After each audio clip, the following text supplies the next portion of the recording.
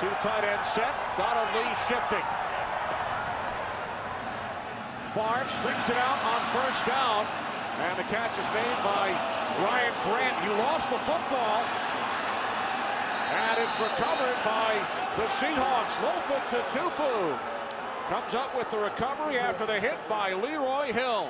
This is a terrible start for the Packers. Not just that play, but the opening kick.